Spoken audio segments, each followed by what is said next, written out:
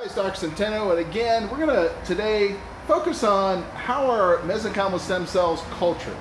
See, we actually have some mesenchymal stem cells in culture right here. You see back there a monolayer culture flask, and the stem cells are culturing in that flask. You see some well plates right here. And so this is an incubator. So this thing actually is where stem cells are grown in culture, here for experimental purposes, obviously outside the US for therapeutic purposes.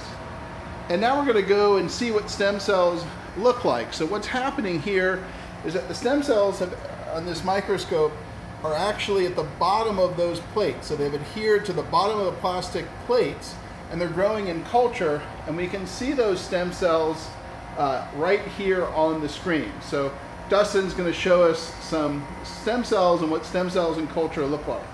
Yeah, so what an MSC typically is described as is fibroblastic in morphology.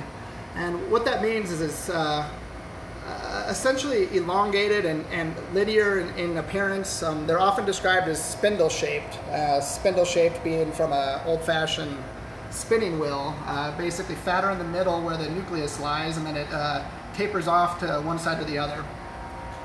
And so that's what stem cells look like in culture, and that's how they're grown, very, very simply. So thanks, Dustin, for showing us what stem cells look like in culture.